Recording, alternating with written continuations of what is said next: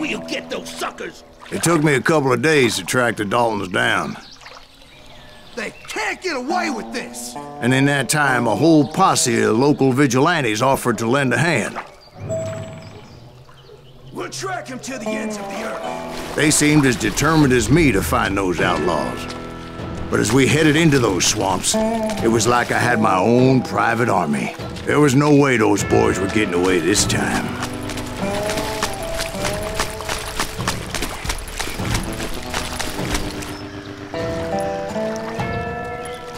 It was early fall, right? Beautiful time of year. At least you had the weather on your side. Not by my recollection.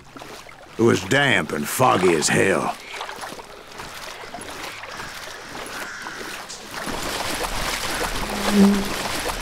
It was tough to stay on a true course, so we kept an eye out for landmarks.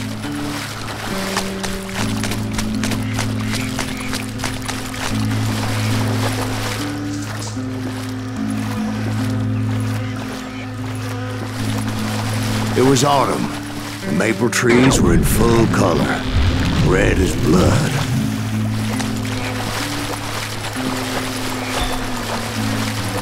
The rains that year were torrential, so the whole area was flooded. The vigilantes had spread out wide, and pretty soon I couldn't see anybody.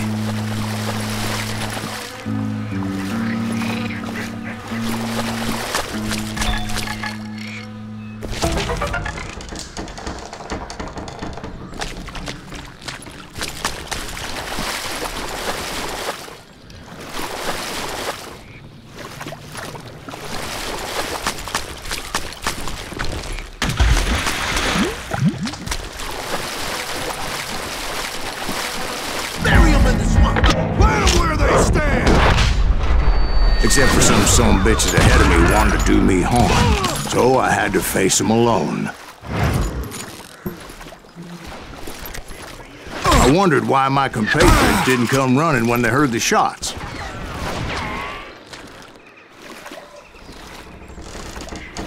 Show yourself!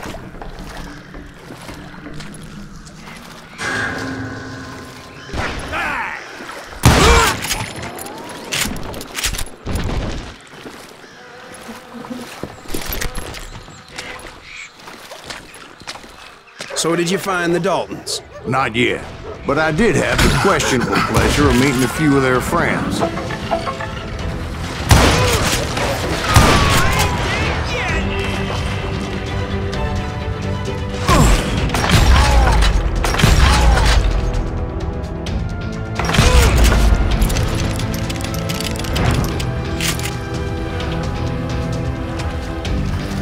The boys had established quite a reputation by that time, so they attracted all manner of riffraff to their cause.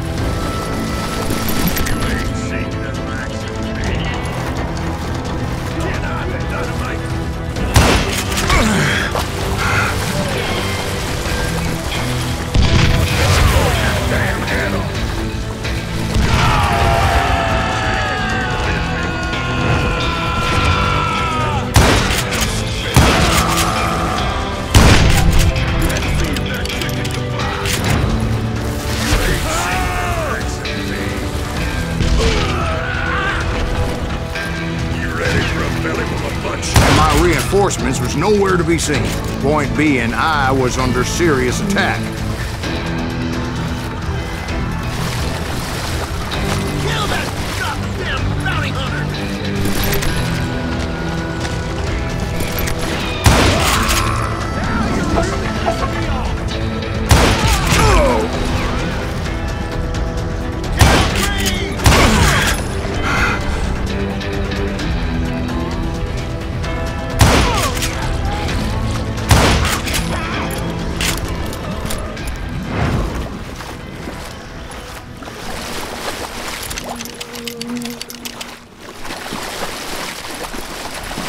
But luckily, a barn materialized as if right before my eyes. I scrambled up top to get a better view.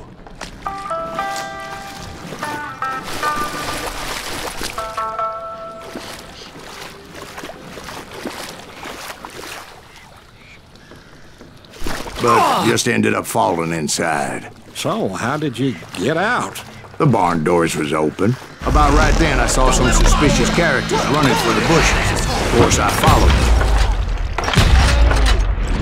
But that goddamn swamp was like a goddamn maze, and pretty soon I had no goddamn idea where I was.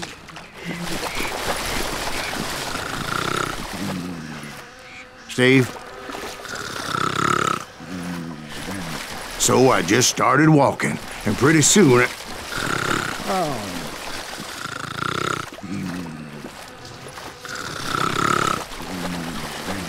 Steve? Steve! Huh? Oh, no, I'm listening. Indians surrounded me from all sides.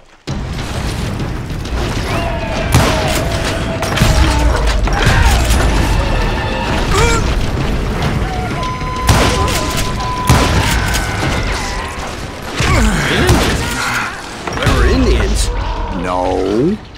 I just wanted to make sure Steve was paying attention. Now, where was I? You were following the Daltons through a swamp?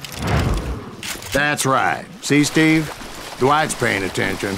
Oh, I'm listening. I was just resting my eyes. So, where was I? The Daltons. Right. See, there's a reason so many outlaw gangs are made up of brothers. Being a brother is a very sacred thing. It's a bond like no other.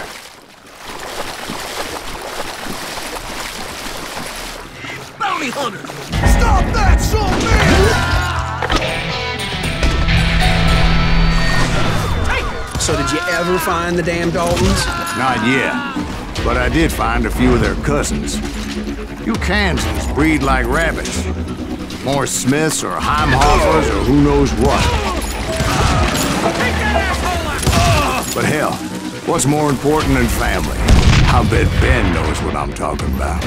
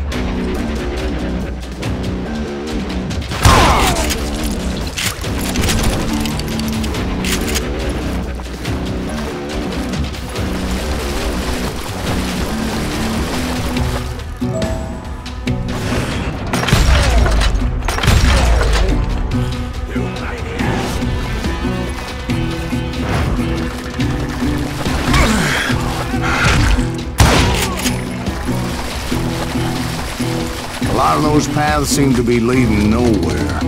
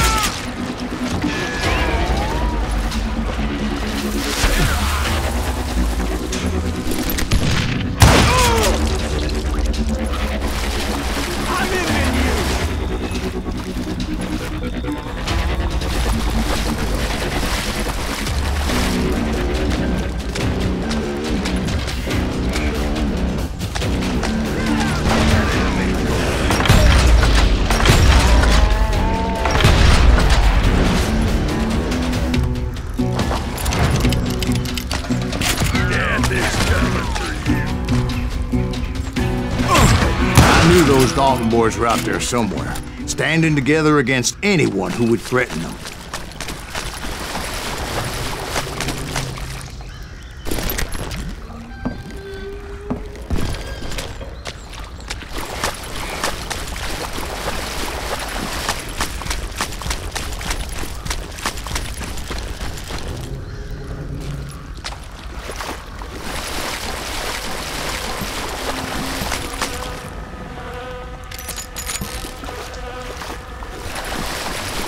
And that's when I saw it. A goddamn steamboat. A steamboat? In a swamp? Yeah, Steve, but this wasn't much more than a wreck, really. But how'd a damn steamboat end up in the swamps? Guess it floated off during the flood of '89. Now, was it a stern-wheeler or a side-wheeler? What? Does that really make a difference, Steve? It was a steamboat with a goddamn army on board.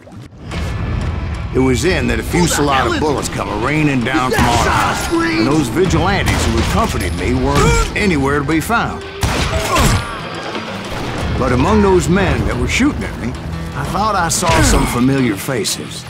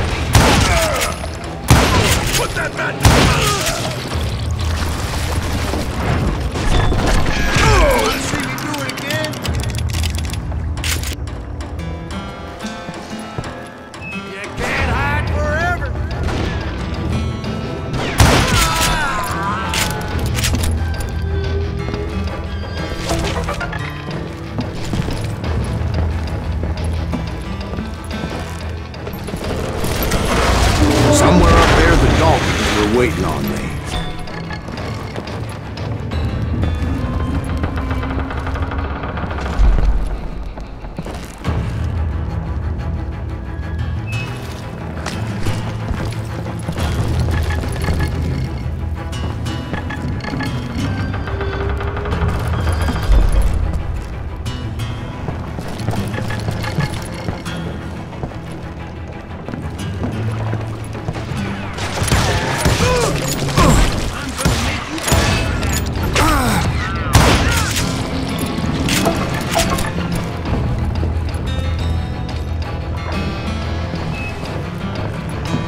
Sounds like you don't give up too easy. That's the kind of man I am, Ben. I set out to do something. I do it. Surrender just ain't in my nature. Plus, I'm stubborn as hell.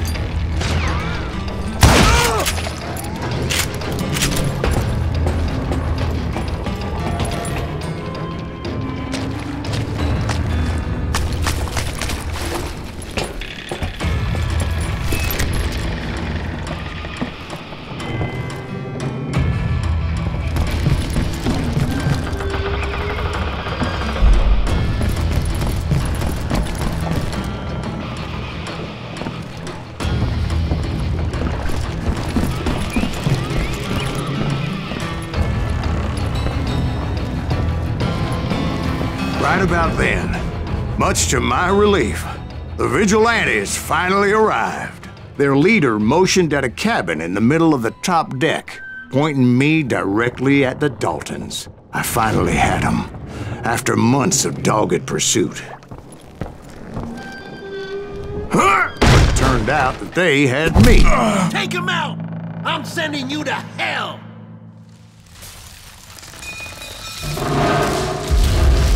The Daltons had played Not me so like a tough after fiddle. all, is it? Apparently, the vigilantes were on their damn payroll. They didn't just want to shoot me. They wanted to burn me alive. But finding my way out of a burning labyrinth proved to be quite a challenge. It was a riverboat, right? I mean, it's not like it was a goddamn ocean liner. Oh, yeah, but I was in a Did you fight. hear about that ship that's gonna launch next year? Largest one in the world. You're talking about the Titanic. If you ask me, it's too blessed to. I don't think it'll float. So anyway, Don't be stupid, Steve. They know what they're doing. They say that the Titanic is unsinkable. oh God, But getting back to that steamboat, how did you get off it, Mr. Greaves? I took in a lot of smoke that day, so I admit my recollection might be a bit hazy. But somehow I managed to finally disembark. I was coughing up smoke and pretty damn pissed. I was done playing games with those boys.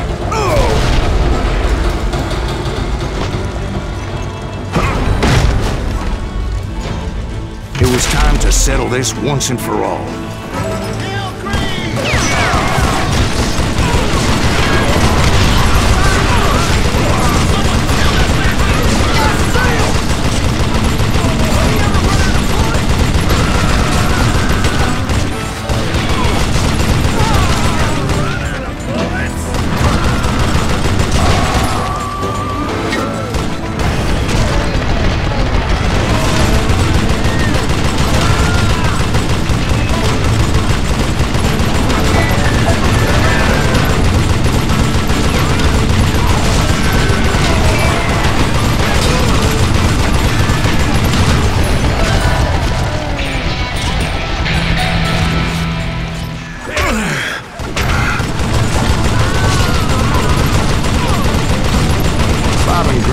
About to come at me one at a time. They were in this together.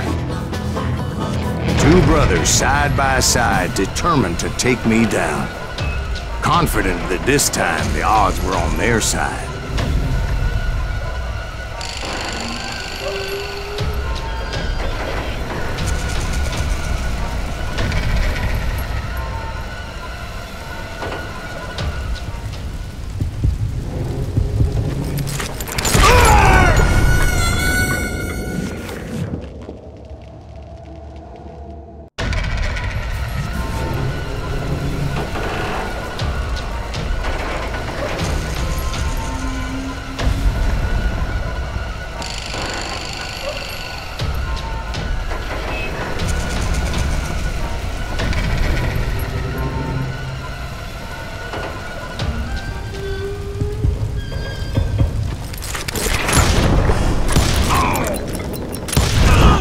They got it wrong.